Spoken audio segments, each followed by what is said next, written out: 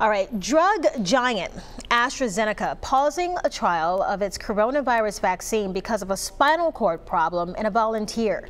The director of National Institutes of Health saying that. Byron Day now in the studio with me for more on this vaccine trial that has now been paused. Byron. Yeah, Lenise, speaking to the Senate Health Committee today, the director said a clinical hold on a vaccine trial because of a, quote, single serious adverse event is not all that unprecedented. Meanwhile, AstraZeneca has joined 8 other companies in making a pledge meant to ease vaccine concerns.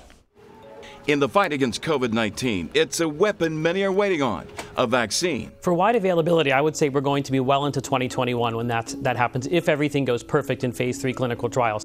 U.S. Food and Drug Administration Commissioner Dr. Stephen Hahn has said the agency could consider emergency use authorization or approval for a C-19 vaccine before those critical phase 3 trials are complete.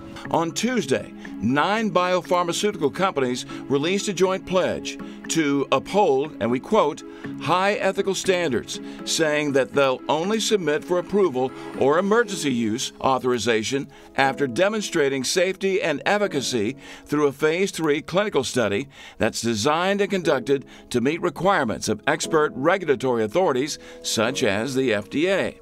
Even when there's a vaccine, many think it'll take time to get into the arms of Americans. We're going to be fighting this virus without a vaccine for several months at a minimum. So we still need to continue to work on testing, tracing, and isolating because the vaccine isn't going to be some kind of magic bullet that we have all of a sudden and everything just disappears. It's going to take some time. Okay, as for the halted vaccine trial, as you just heard, AstraZeneca says, quote, we're working to expedite the review of the single event to minimize any potential impact on the trial timeline.